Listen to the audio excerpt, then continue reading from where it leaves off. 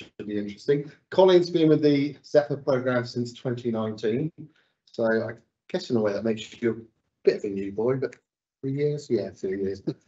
Has worked in flight operations and the engineering disciplines. He's responsible for the avionics on board Zephyr and has worked on the flight test instrumentation system. He has, this is an interesting one because I'm not quite sure how you do this. You have 88 hours of Zephyr flight time log. So you don't actually sit on it. So I assume that's being the pilot in charge on the ground, but I'm sure you can tell us more about that later on. And was part of the crew that flew Zephyr into controlled airspace.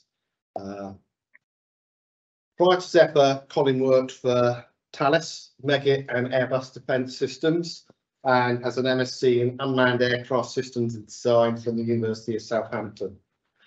Outside Zephyr, he's a committed member of the Solent branch, which is where I got the information from White's with us tonight, and a member of the Goodwood Aero Club. This is a short video about the Alto company.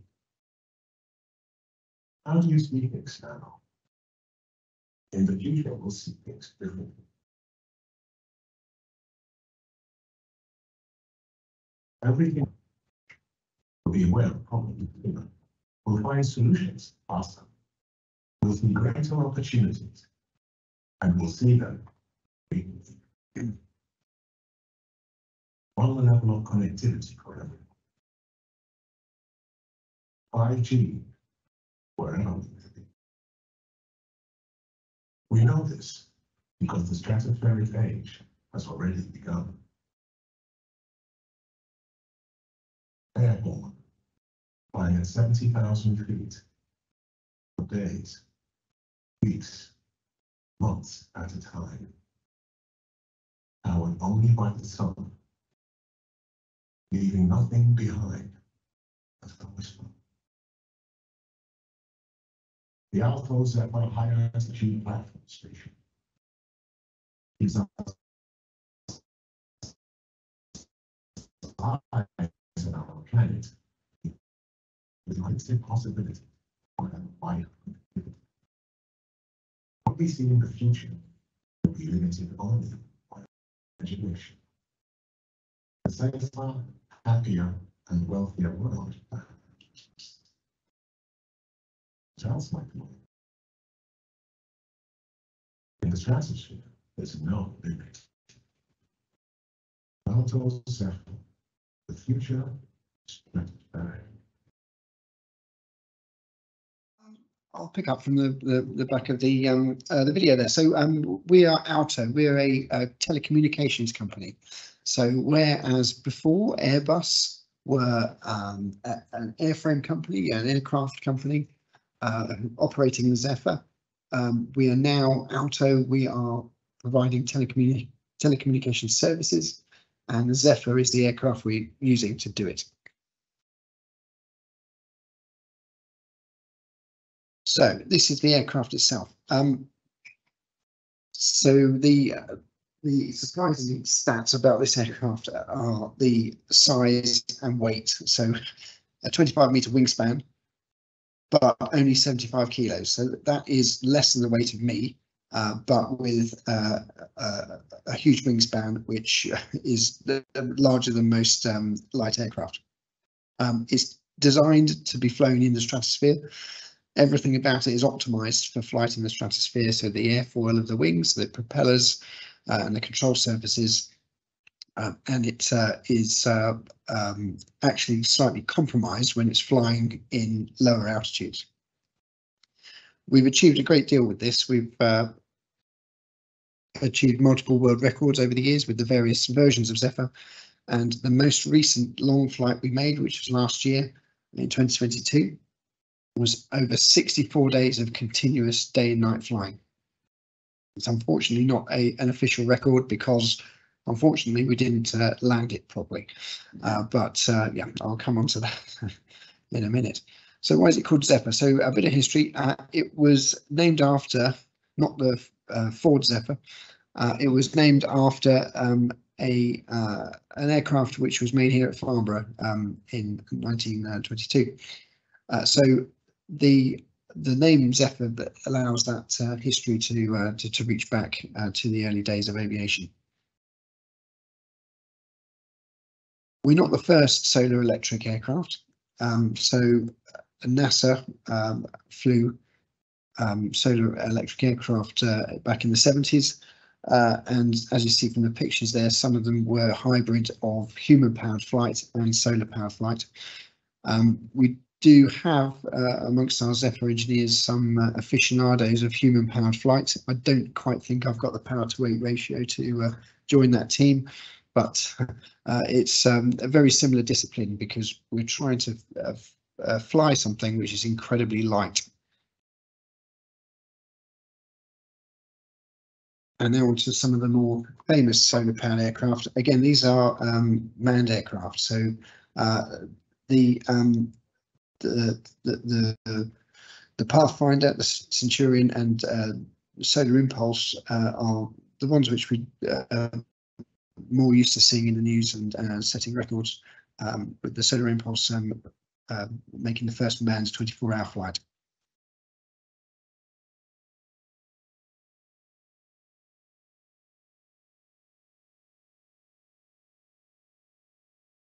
So how did we get to this incredible machine? So there are quite a few folks here who work for Kinetic or have worked for Kinetic. So I'm sure you'd be happy to see the logo on the screen.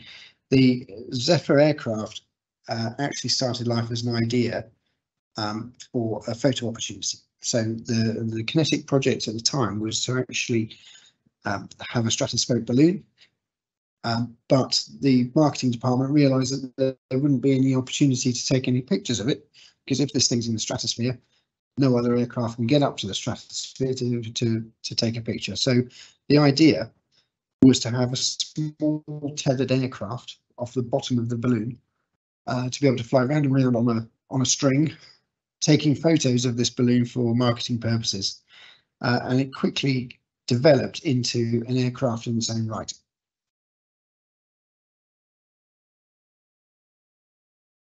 So there were the first versions of Zephyr were developments of this, and unfortunately the the third Zephyr didn't fly because the balloon actually crashed on launch.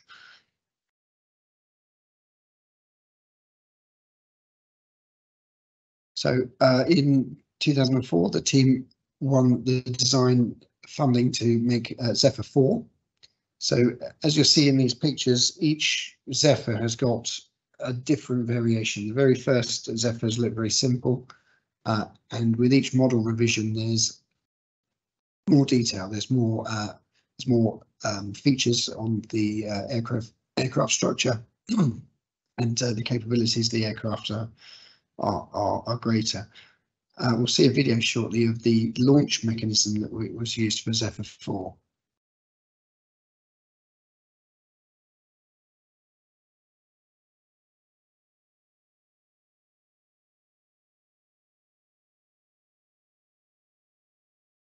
So your eyes aren't deceiving you. That's a Zephyr aircraft being tipped onto its wingtip with the other wingtip secured to a balloon. So in this launch configuration, the aircraft was brought up to altitude very slowly, with the balloon rising. It's quite an elegant way to launch, but it's quite imprecise. It's not very precise. I don't know if it was this particular launch, but this method of launch did have a particular flaw whereby when the aircraft was released from the balloon, there was at least one instance where it was 50-50 as to whether or not the aircraft would fly upright or upside down. Unfortunately, it flew upside down. Made it along for a fair distance, but unfortunately the control services and the control computer couldn't quite understand how to control the aircraft when it was upside down, and it unfortunately crashed.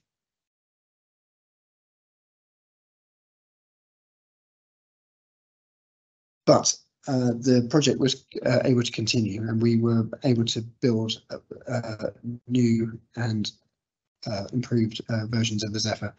So again, this was still back in the kinetic days when the team there were working almost like a skunk works. So it was a small project, almost like a sort of hobbyist project. Most of the folks that you see in the picture there were working elsewhere in the space division of Kinetic, and were brought onto this crazy Zephyr project almost as a hobby and a kind of a side project. But it began to take on a life of its own. The chap who's in the middle there is Chris Kelleher. He's one of the, or he is the father of Zephyr in many ways.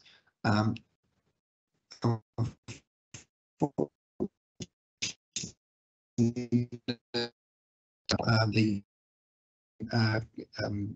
long-serving staff members from Kinetic who were there in the very early days of Zephyr. So for me and my team working today, we're very much standing on the shoulders of the giants who made the Zephyrs in the early generations.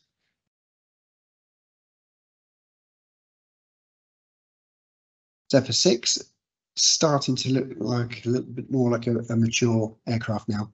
It's looking, in terms of its geometry, quite like the Zephyr that we have today. And as you can see from the picture in the of the ground station, it's a little more developed than the previous ground station. This is a bespoke ground station with bespoke software, and we're still using a version of that software in our Zephyr today.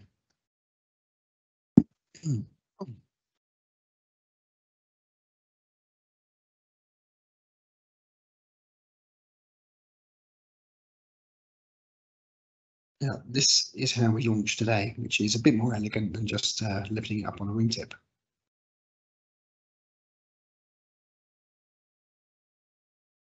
The surprising thing is how slow the aircraft is when it's able to launch. And so as you saw from that video, the folks who are launching it didn't really get above, excuse me, above more than a jogging speed. And that is the forward airspeed of the Zephyr when it's flying.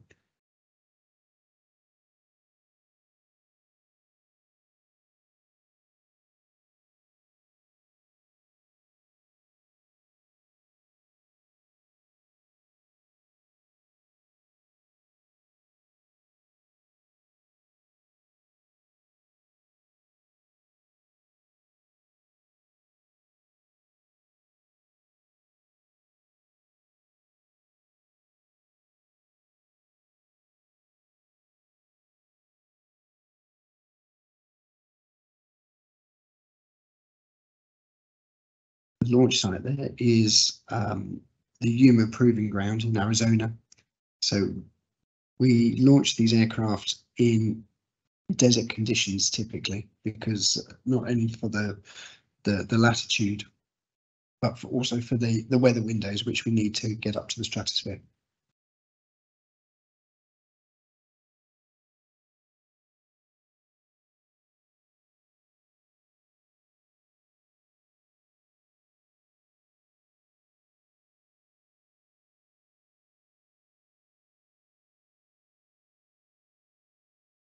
It takes about 18 hours to get up to 60,000 feet. So yeah, the actual instantaneous rate of climb is very dependent on the on how hard we're pushing it in the local conditions.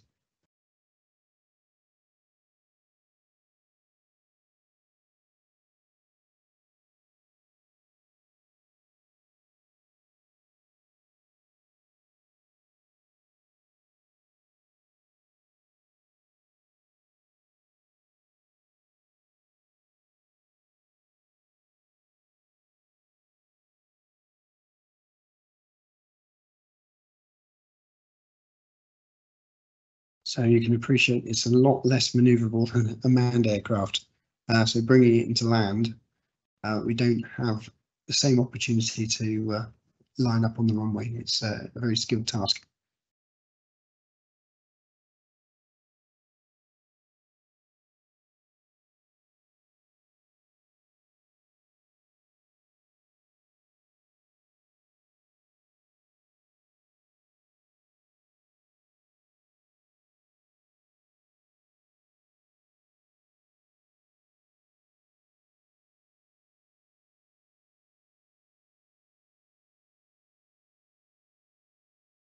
So the feature of Zephyr is endurance. So this is the altitude profile of the Z7. So the first thing to see is that we've got 14 days of flight there. The aircraft will typically charge its batteries and climb during the day, and then glide and descend during the night. So that's why you see these peaky altitude profiles. So this was an achievement. This is a continuous 14 days flight. But you can see that there's some very wide variations in altitude. Now, although we were able to achieve stratospheric flight, we were entering the stratosphere, we were then having to come back down below the stratosphere during the night. And as we'll see in the later slides, that's bad news for Zephyr, because that's where all the weather is. Our aim is to continually stay in the stratosphere. But for the achievement at the time, that was achieved by Zephyr 7. Excuse me. So it was at that time that Kinetic sold the project to Airbus, and the Zephyr 8 was developed. And there's another short video.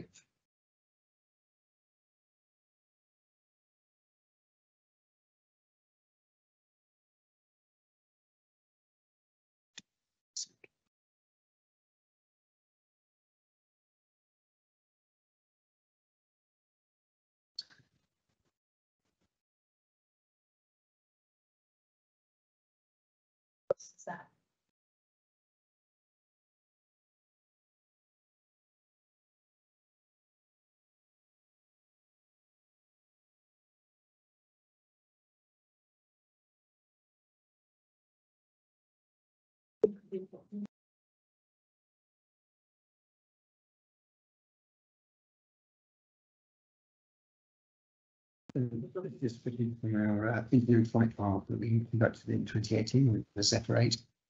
And so you saw pictures there of the aircraft being assembled and put together in the hangar, and also the method of taxiing. We do call it taxiing, which is where the aircraft is pushed out on a frame. You saw some clips there from our optical payload, which is able to linger over a target and see vehicles moving, which is something that a satellite can't do because it is continually passing over.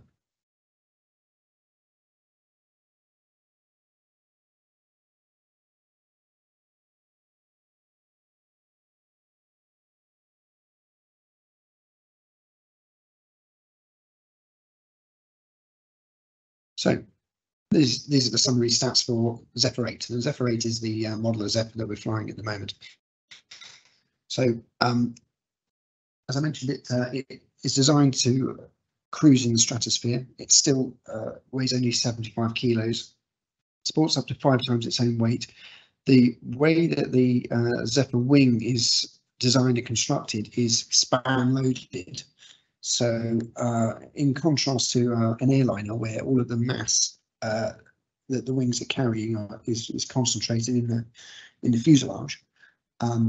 If you imagine a wing test for an airliner, if you've seen those videos where they bend the wingtip up to test the loading of the wing, the Zephyr, the mass is actually distributed along the wing, so we don't have a big heavy fuselage in the centre.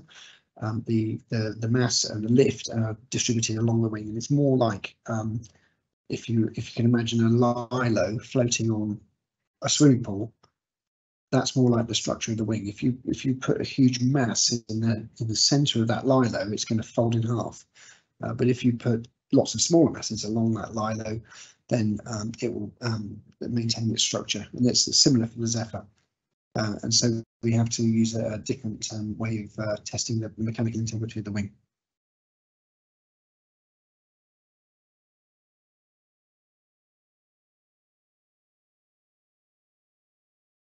So the 75,000 foot maximum operational altitude is the official maximum, but what we're really trying to do is to operate above flight level 600. So there's two reasons why that's important to us. Firstly, it's in the stratosphere where we're avoiding all the weather, but also for airspace. So for manned air traffic, typically that airspace is reserved up to 60,000 feet. So flight level 600.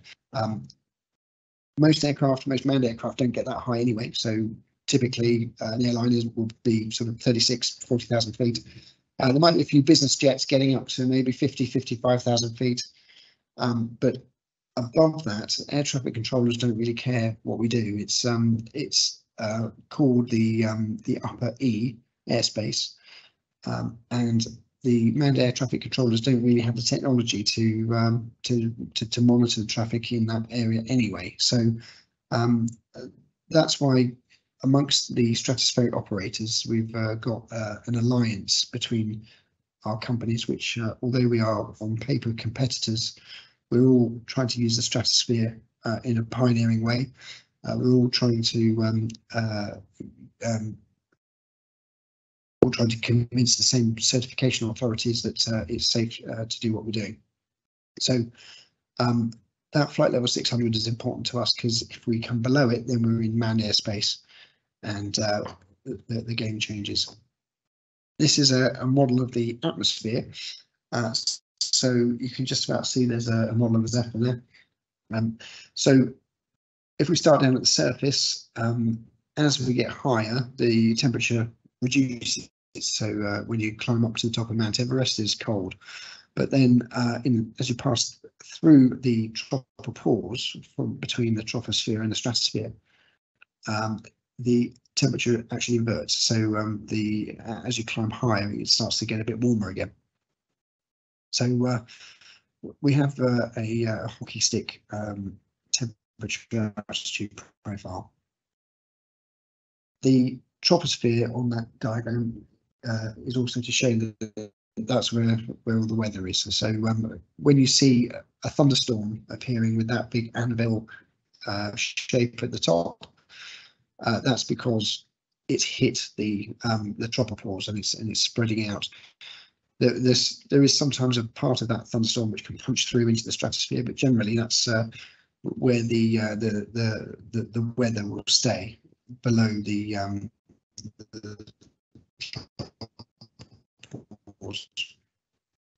this a demonstration of where we are able to operate. So quite obviously we need the sun to fly. It's favourable for us to fly in the summer of whichever hemisphere we're trying to operate. So that obviously means we get longer days and shorter nights, but also it means that we are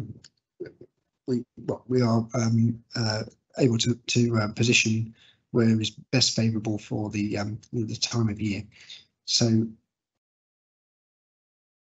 in the northern hemisphere summer, we're able to fly at those higher latitudes, and in the southern hemisphere summer, we follow the sun down to the lower latitudes. Now, depending on the aircraft fit and the payload and the mission type, we're able to go slightly higher or lower than those latitudes, depending on yes, how much array or battery we've got fitted. This is a typical flight profile. So it's not to scale, because that milling part there can be 7 weeks or months long. But the launch and landing phases are typically performed in segregated airspace. So for the missions that you saw just now from the desert there in Yuma, the Yuma Proving Ground is actually a military test range where we've got airspace all the way up as high as we like. It also means that when we're doing our testing, we can drop down below flight level 600 because we've got the whole airspace to play with. The climb phase, we typically use temporary temporary restricted areas to allow us to climb. Sometimes they can be zoned because we don't know where the Zephyr is going to be blown by the wind. So, and we don't also want to reserve massive chunks of airspace that other airspace users might need. So typically they're broken down into sort of quarters, and we liaise with the air traffic control as to which sector we need.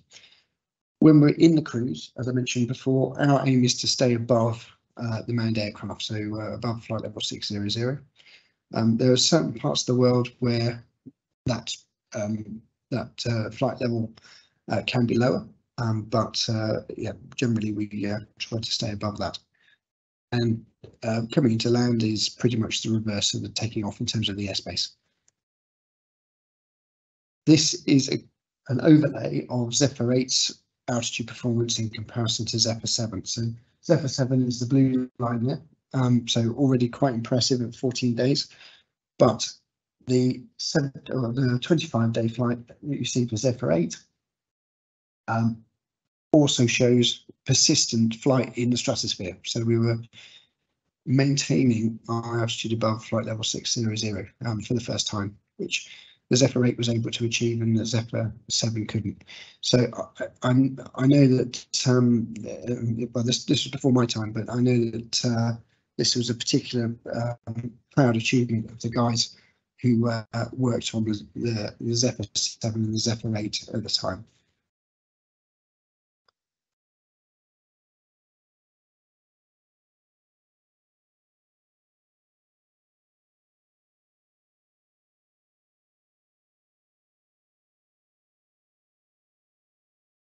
That was a video. Okay. So the ground control station that we saw some pictures of earlier, it's basically a glorified ISO container, and the sort that you see on cargo ships. So I've spent many a happy hour inside these things, both flying the Zephyr and testing it on the ground.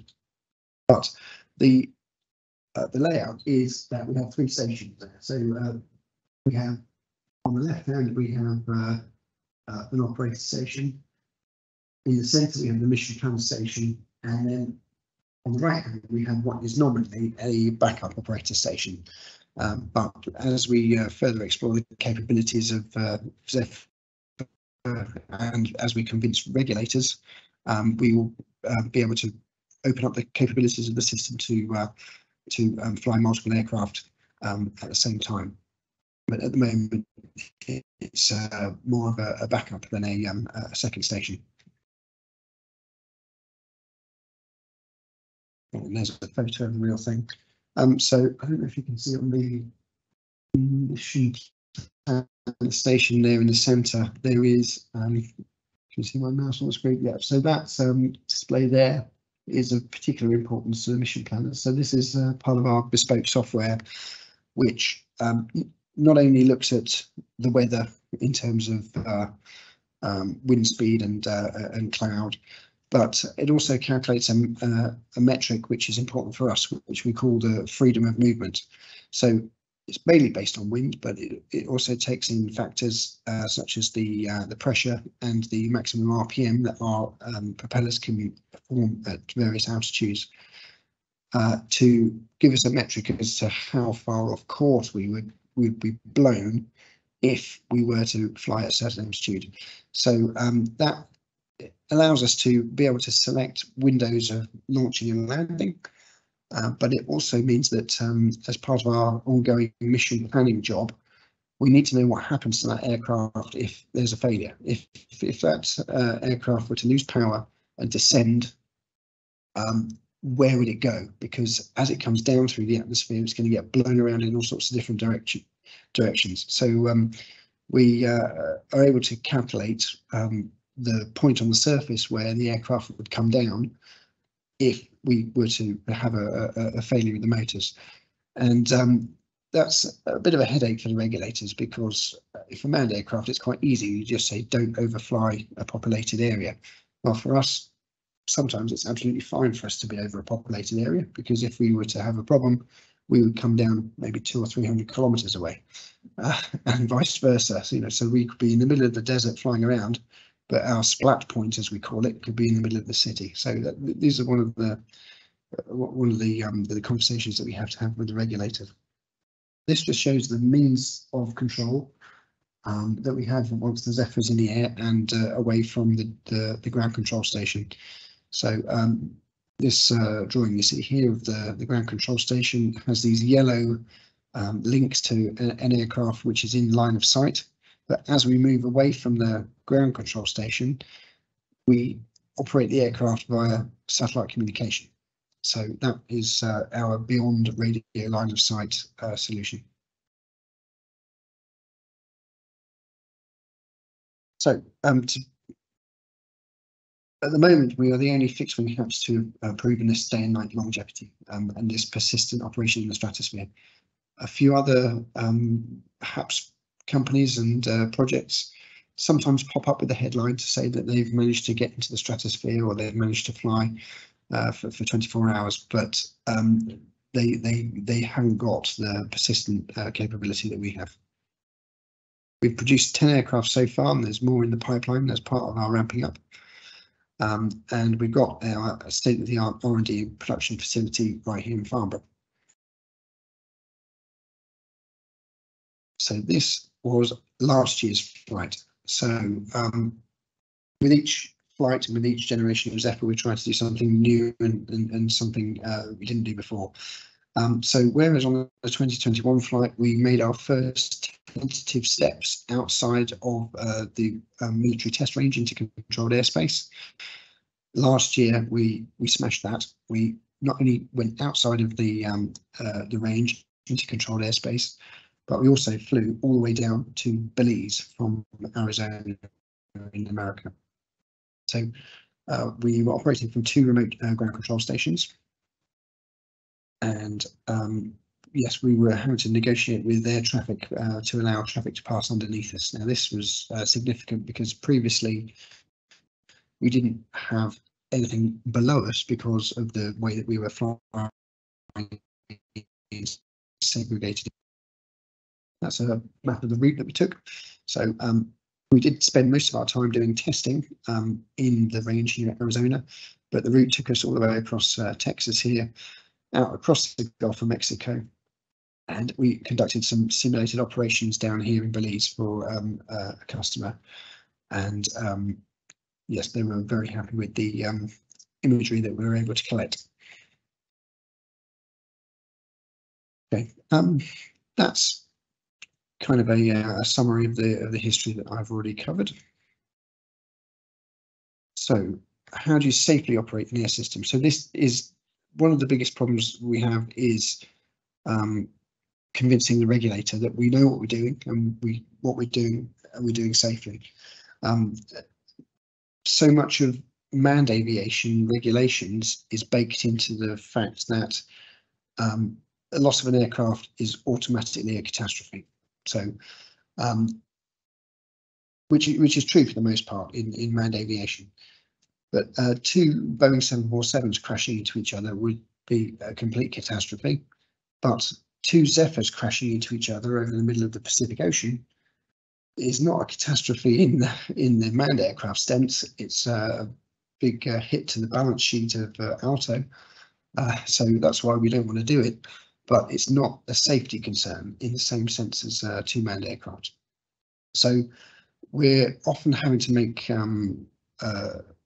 propositions and justifications similar to the cut down vector that I mentioned just now, where overflying populations is not necessarily unsafe. But we're having to do this bit by bit, and we're having to build on the proven capability that we've had before. So the way that we operate the crew is that we have to have, at the moment, we have at least 2 person crew flying the aircraft on a shift of 8 hours. What we're trying to do and what we're trying to convince the regulators going forward is to allow us to fly more aircraft per operator. So again, in the manned aviation world, it's normal to think of one aircraft having multiple operators. So an airliner will have 2 pilots. In the older days, flight engineer as well, so 3 crew. Then for a longer flight, you might think that there are a standby crew or a relief crew, or a crew having rest while the others are flying. So it's normal to think of one aircraft having multiple crew. We're trying to put the ratio the other way, such that we want to be able to prove that it's feasible and safe for, let's say, one operator to operate 4 aircraft at the same time. We're not there yet, but this is what we're building towards. So the team that we had last year, in order to account for the shift rota and sleep and rest and duty patterns and illness and that sort of thing, I had 26 operators and mission planners, 3 flight test engineers, 10 engineers and maintenance staff on site, also with support back here in Farnborough as well, and 3 meteorologists. So the challenge that we had with that big long flight is, of course, it's going across so many different areas of weather. When we're just flying around in one area, then we only need 1 meteorologist, but we need multiple when we're crossing a big area. How do we train the crew? So this is a strange situation for in comparison to manned aviation, because the first thing you do when you're a private pilot or learning to fly a plane, you learn how to take off and land. Well, as said in the intro there, I've got 88 hours flying the Zephyr. I've never landed a Zephyr. I've never taken off a Zephyr. I've just been flying in the cruise. But that's because for a typical Zephyr flight, the launch and the landing are rare events. So typically we don't teach launch and landing to our new recruits, but they go through a structured course with classroom training, simulator-based training, and also access to previous flight data as well, which is quite useful to learn. We have a separate qualification for the operators and a separate qualification for the mission planners, because they are quite different skills. So the engineering skills that we need to operate the Zephyr at the moment are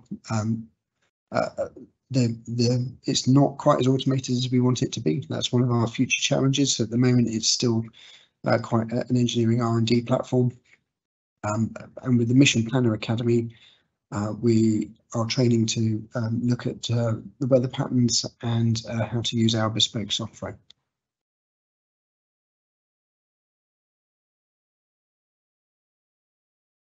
So this is a quote from Chris Kelleher.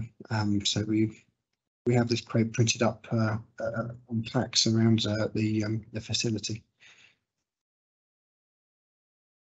So engineering the Zephyr, the aircraft itself on paper isn't different to many manned aircraft or other unmanned aircraft. It is an airframe. It's got port and starboard wing, fuselage, tail section, 2 motors and propellers, flight control system, controlling a rudder and elevator. We don't have any ailerons, and our payload is usually in a pod on the nose. So in that sense, there's nothing too unusual about it. But we do have this solar array battery system. So the Zephyr is a flying power station. We have the solar array on the wings. We have the batteries, again, distributed along the wings in a span-loaded way. We don't have any undercarriage because that's just dead weight for us. As you saw on the videos, it comes into land directly on the runway on some small skids, which are on the underside of the wings. Everything that goes on to the Zephyr has to pay its way in terms of power and weight. So this is quite often really surprising for people who come in from other parts of manned aviation, who think maybe that they're working with low size, weight and power equipment. No, we really need our stuff to be absolutely on the bottom of the most minimum size, weight and power that we can. You know, we are removing unused connectors from PCBs and unused components. The wiring has to be as thin as possible, and we only shield the wiring if we absolutely have to. Every gram has to pay its way. going back to the regulation, we sometimes don't fit the regulations for unmanned aircraft, because a lot of the regulations are quite new and quite immature, and a lot of them are broken down on either mass or wingspan. And so it's very unusual for us to be a 75 kilo aircraft, which is sort of a medium weight, but with a 25-meter wingspan, which puts us in a large category. So again, we have to have some conversations with the regulators about that. The temperature ranges that the aircraft endures are very wide. So where we saw the launches happening in the desert, we have to test for a case where we're at 40 degrees centigrade at atmospheric pressure at the surface, all the way up to the stratosphere and or through the tropopause and into the stratosphere. So you can imagine that the electronics, the avionics, are subject to a very wide temperature range. We have to have high reliability, and the aerostructure is optimized for flight in the stratosphere. So again, it makes it very vulnerable when it's coming up through the weather. We have our ground control station I just mentioned. We also have some mobile ground terminals to allow us to talk to the aircraft in the hangar. We've got facilities for the batteries as well. So these batteries, the battery engineer tells me that the batteries are like fresh fruit. They're very delicate. They have to be kept and stored in a perfect environment. If you just leave them on a shelf for 2 weeks, then they'll spoil. They have to be nurtured. So we have special facilities to look after it and store our batteries safely. Flight crew simulators and various test benches on the ground. So the aerostructure is carbon fibre, which is probably no surprise. This test that you see here is called a whiffletree test. So this, instead of just bending one end of the wing, we have to put a point load all the way along.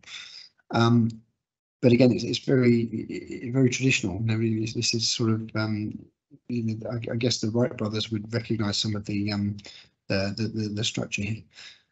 So the central spar is a tube with lattice ribs, and the skin is a transparent substance called mylar, which is shrunk with heat to make it taut. We use a substance called Roacell, which is like a very light foam for some of our mouldings and also to insulate our electronics. And yes, then the whole thing comes to pieces to store in a or to transport in an ISO container. So one of the things we're looking at in the future when we are making these things at scale and also launching from various locations around the world is the ability to have something more like a production line for manned aircraft, where the aircraft leave the hangar and then they are launched at the site that they've been built, which would then remove the requirement for us to design for the case where we need to dismantle it. So the avionics, again, in terms of the platform flight control, there's nothing unusual. It's a flight controller, with inertia and navigation system. The flight controls are limited just to rudder and elevator, so we don't have any ailerons. We don't have any either lift devices or drag devices such as spoilers. So it's a bit like a sort of a traditional vintage aircraft in that sense. For the power system, we have battery chargers, which also allow us to balance the power across the aircraft. So you can imagine you've got all of these battery packs. There are lots of cells built into packs. We've got packs all the way along the wings. We need to manage not only the packs so that the cells are equal voltage, but then also we need to measure across the aircraft to make sure that the packs are of the same voltage as well. Otherwise, the various batteries will be fighting each other and wasting energy. Excuse me. We got motor controllers We've got the various data links. So some are for line of sight control, others are for beyond line of sight with the SATCOM. And we have our payload controller. So that's what's bringing in the money. So we need to control that. Some of the payloads actually use our own telemetry systems to get their data to the ground. Others, the payload is more like a hook in the sky. So I'll just briefly summarize that. So we, for our avionics, we have to find the Goldilocks zone between too hot and too cold.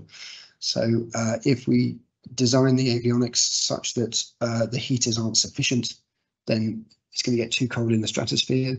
But if we design it with too much insulation, it's going to cook on the ground. So we call that process a thermal balance. And we're able to do that testing ourselves with our own thermal and vacuum chamber that we have here at Farnborough. There are other thermal vacuum chambers that exist, particularly for space companies, but they are, we found that they don't have the fine control to allow us to test in the stratosphere. Because for a space launch, the test chamber will typically go from surface pressure to space in sort of 10 minutes, and there's no real fine control. That's all they need to do. But we need to test where we're lingering in the stratosphere. So here's that hockey stick profile I mentioned of temperature and altitude. So our various test points start with the desert case in the hot high temperature and low altitude, and then as we come up through the stratosphere, we have that temperature inversion. And there's a picture of some of our avionics in one of the wing bays. So you can see it's in the rotor cell enclosure, which has to be sized to keep it just warm enough. So the solar array is very lightweight, it's very expensive as well, and so we have to weigh up the for each mission, for each aircraft, how much array we're going to put on, because there's a trade-off between the power density and the area. It also means that if we put lots of array on, that also means that we need lots of batteries to take that energy. So it's a balance. If we fill the whole aircraft with battery, then we've got no budget left for our payload. So again, that's why you'll see a lot of these Zephyrs will not have all of the wing surface completely covered in solar array. And there's a picture of one of my colleagues applying the solar array.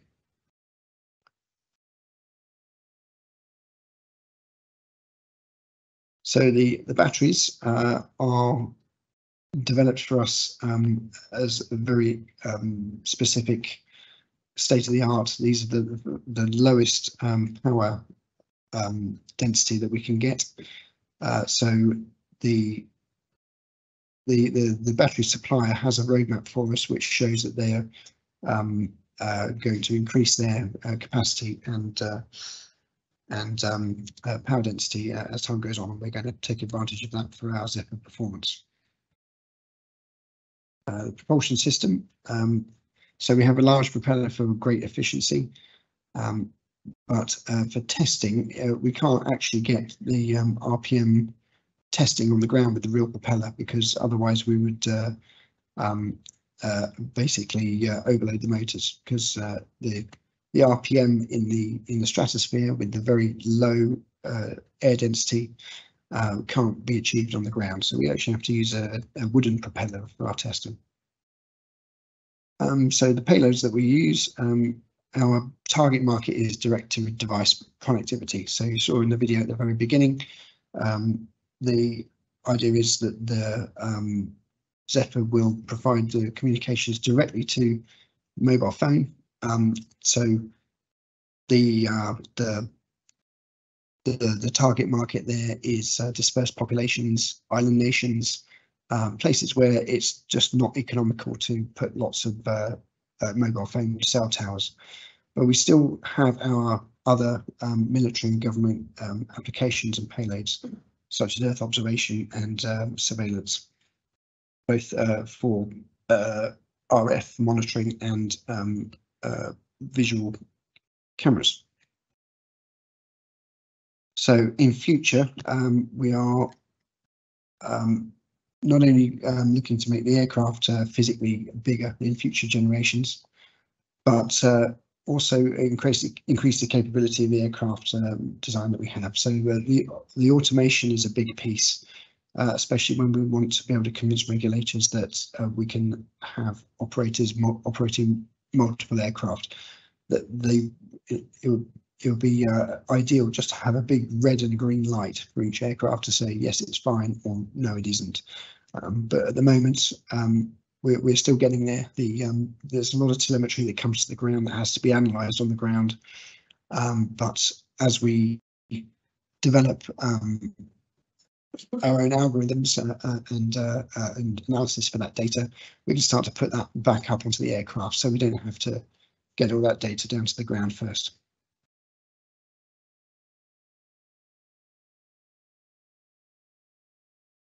Yeah, this is a diagram of our Earth observation sensor called OPAS.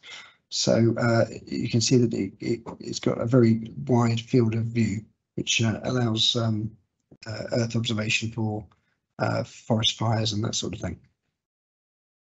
And this is just to respond to a question also that I had from Peter earlier, which is that how does the Zephyr fit into existing satellite services? So if you start at the top with geostationary satellites, they're very expensive, and there is a high latency for the speed of light to travel all the way out to the geostationary satellite and come back again.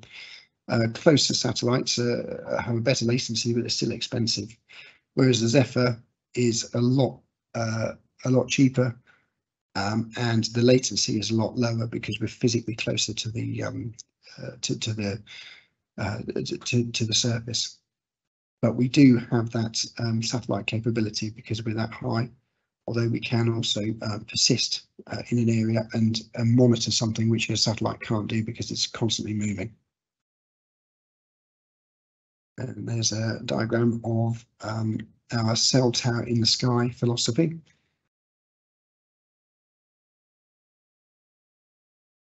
And this is what we intend to do. We want to turn the sky black with Zephyrs. This is a representation of our Zephyr parks. So where we're a little bit limited on launching and landing opportunities, what we plan to do is to be able to launch these things and park them in certain points around the globe, where we can then assign a task to them